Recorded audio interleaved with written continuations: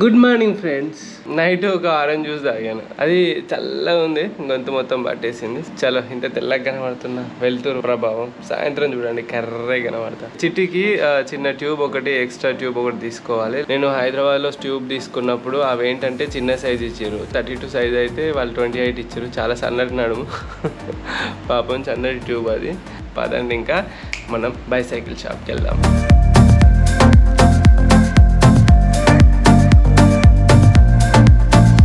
Road ఎక్కేసాము. ఇక్కడ నుండి ఇంకా 1.3 కిలోమీటర్స్ ఉంది.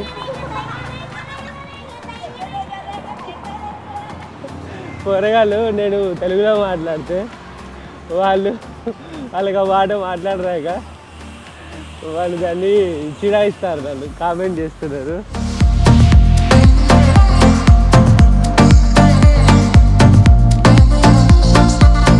యుద్ధానికి వెళ్ళేటప్పుడు కత్తి ఎంత పదునైంది ఉంటే అంత మంచిదో. సో మనం సైక్లింగ్ చేసేటప్పుడు, మనం బైకింగ్ చేసేటప్పుడు, మనం కారింగ్ చేసేటప్పుడు, ఏం చేసినా కూడా సో మన వాహనాలు, మనం మెయిన్ ఆయుధం ఏదైతే ఉందో అది చాలా నీట్గా ఉంటే బాగుంటుంది.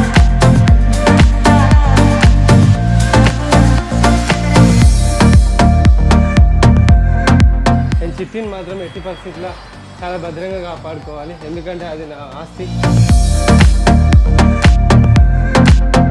ఏమైంది అంటే టైర్ ట్యూబ్ తక్కువ ఫిట్గా లేదు అని చెప్పేసి ఓకే అని చెప్పేసాను. ఇంకా సైకిల్ షాప్ కాంచాలి అయితే నేను బయలుదేరినా. నేను ఒక మంచి పెట్రోల్ పంప్ చూసేసి అక్కడే స్టే చేద్దాం అనుకుంటున్నా.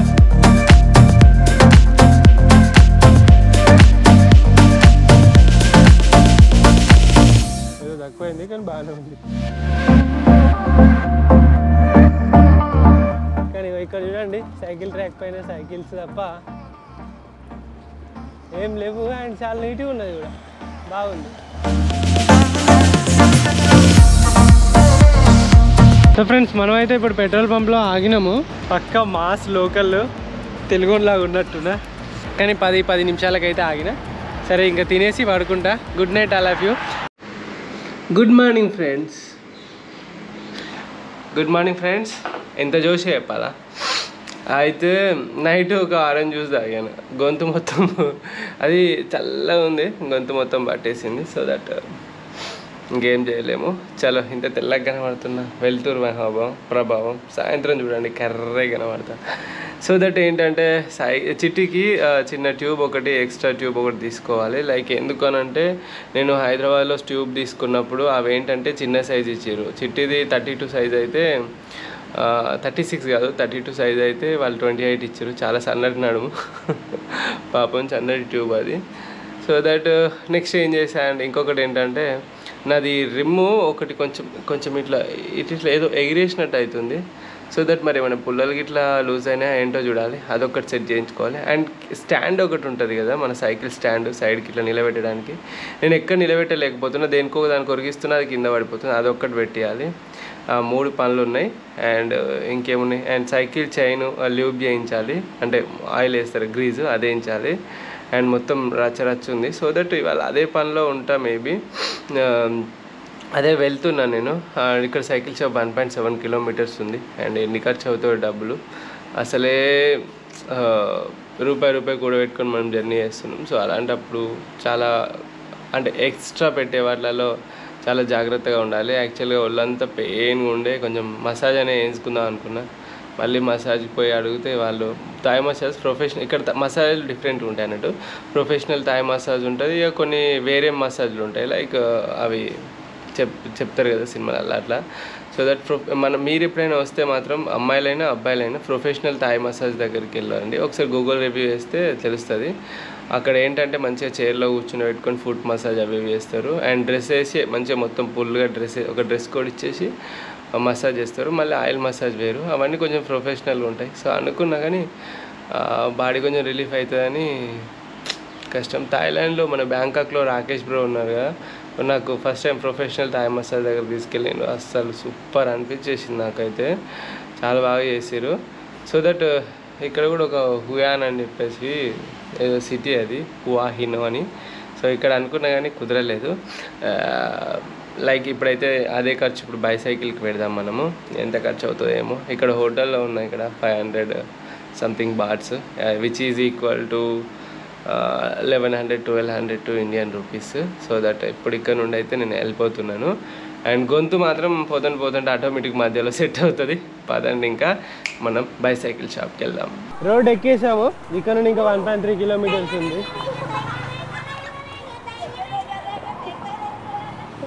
కూరగాయలు నేను తెలుగులో మాట్లాడితే వాళ్ళకి ఆ మాట మాట్లాడరాక వాళ్ళు దాన్ని చిరాయిస్తారు, నన్ను కామెంట్ చేస్తున్నారు. చిన్నపిల్లలు, స్కూల్ పిల్లలు అంటే ఏడో మాట్లాడుతాండి ఇతనని అట్లుంటా అన్నాడు పిల్లలతోటి. సో దట్ ఇప్పుడైతే మనము ఇంకా సైకిల్ షాప్కి అయితే వెళ్తున్నాము. ఎంత ఖర్చు అయితే ఏంటో తెలియదు కానీ చలో చూద్దాం. కానీ ఒక్కటి గుర్తుపెట్టుకోండి, ఎప్పుడైనా మనం తొక్కే సైకిల్ ఏదైతే ఉందో అది చాలా బాగుండాలి ఫ్రెండ్స్. లేదనుకో చాలా చిరాకు అయితే మనకు వస్తుంది. యుద్ధానికి వెళ్ళేటప్పుడు కత్తి ఎంత పదునైంది ఉంటే అంత మంచిదో. సో మనం సైక్లింగ్ చేసేటప్పుడు, మనం బైకింగ్ చేసేటప్పుడు, మనం కారింగ్ చేసేటప్పుడు, ఏంగ్ చేసినా కూడా సో మన వాహనాలు, మనం మెయిన్ ఆయుధం ఏదైతే ఉందో అది చాలా నీట్గా ఉంటే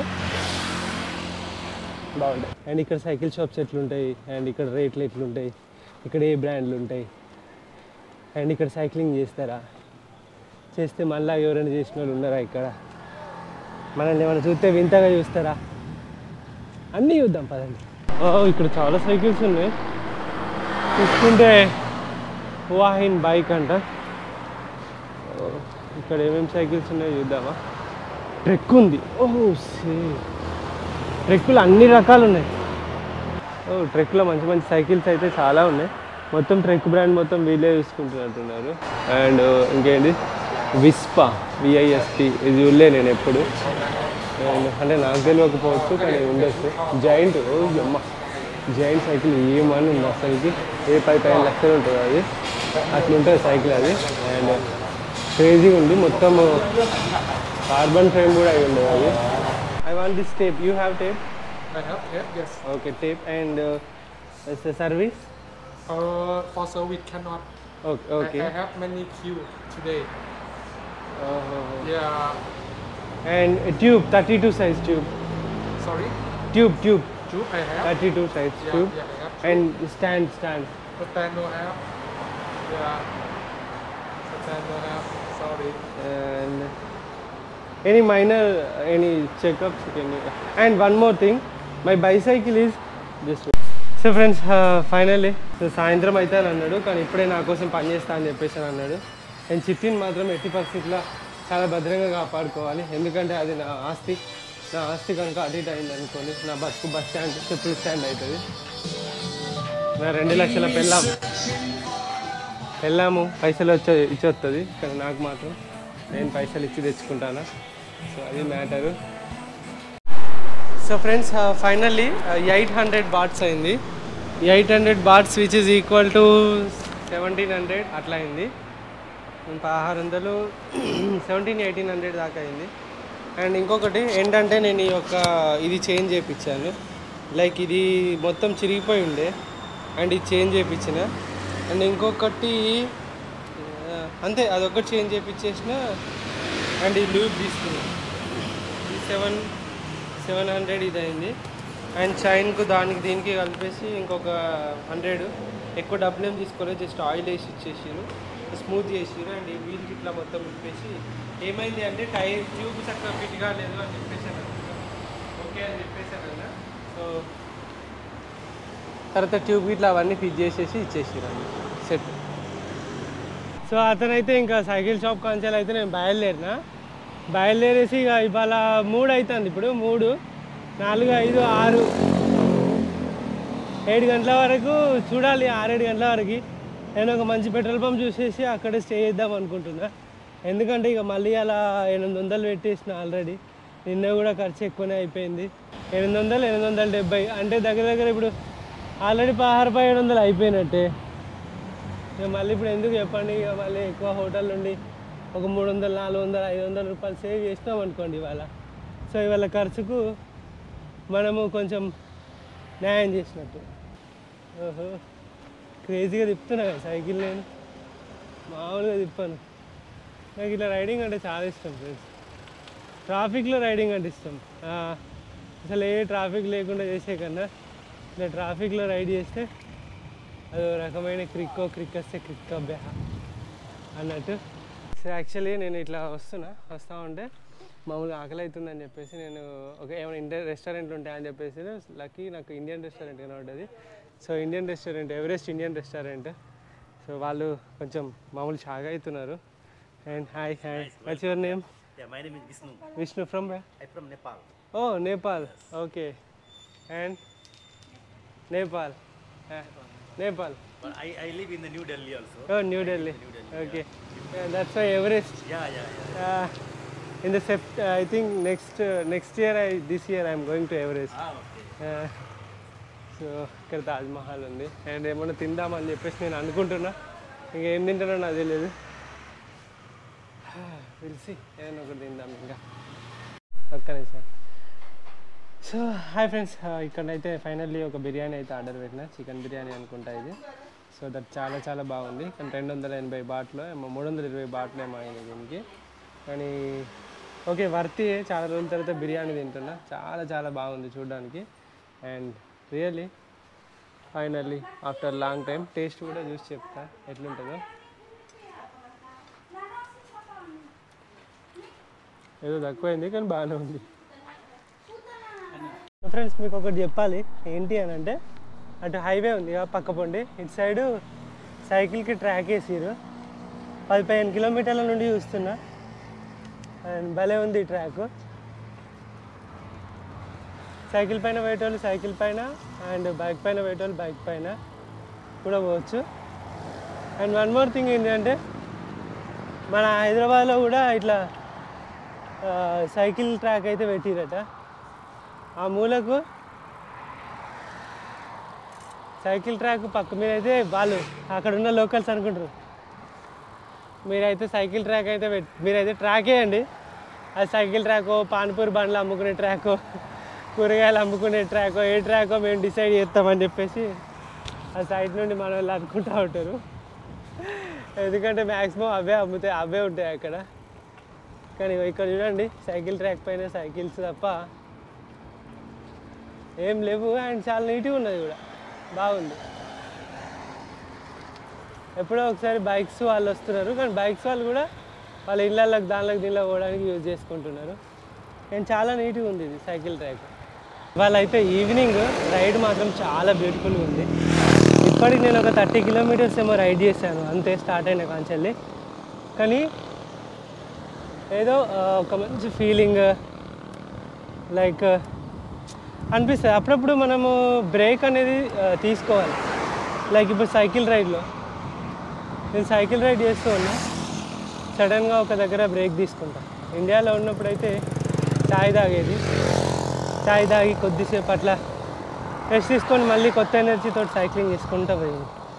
సో ఇప్పుడు ఇక్కడ కూడా నేను చాయ్ బ్రేక్ అని అనట్లేదు, లైక్ లైఫ్లో కూడా పొద్దున్న దాకా కష్టపడి నైట్ ఒక కొద్దిసేపు పడుకొని పొద్దున్న లేస్తే మళ్ళీ ఫ్రెష్గా స్టార్ట్ చేసేస్తాం లైఫ్ని. వారం మొత్తం పని చేసి ఒక సండే రోజు రెస్ట్ తీసుకొని మళ్ళీ నెక్స్ట్ సండే కోసం మళ్ళీ కష్టపడుతూ ఉంటాం. అదొక చిన్న బ్రేక్. సో ఇలాగే లైఫ్లో కూడా ఒక పెద్ద ఎంతో కష్టపడుతూ ఉంటావు, కొన్ని జాబ్స్ చేస్తూ ఉంటావు, బిజినెస్ చేస్తూ ఉంటావు. ఒక చిన్న బ్రేక్ అలా బయటికి వెళ్ళేసి రావడం. చూద్దాం ఇవాళ ఎంత దూరం దొరుకుతాను. మోటివేషన్ ఎక్కువ అయిపోయినట్టుంది. పదండి ఇంకా. సో ఫైనలీ ఒక గంట తర్వాత పని ఎంత అయిపోయింది. మళ్ళీ చిట్టి అయితే రెడీ అయిపోయింది. అండ్ ఇవ్వండి మేము మళ్ళీ ప్రయాణం స్టార్ట్ చేయాలి. టైం ఎంత అవుతుంది? 20:11 అంటే 8:11 అవుతుంది. చూద్దాం ఎక్కడైనా పోయి ఆగాలి ఏందో ఇక నాకు తెలియదు.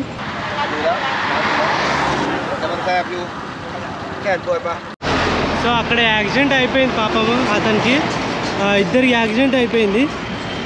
సరే ఇంకా ఇప్పుడు అంబులెన్స్ పోతుంది. అంటే జస్ట్ ఒక 10 మినిట్స్ పట్టింది అంతే అంబులెన్స్ రావడానికి. ఎంత దొరుకుతుందో తెలియదు కానీ పోయి ఒక పెట్రోల్ పంపులను అయితే స్టే చేస్తా. ఇవాళ ఇప్పటికే చాలా ఖర్చు అయిపోయినాయి డబ్బులు.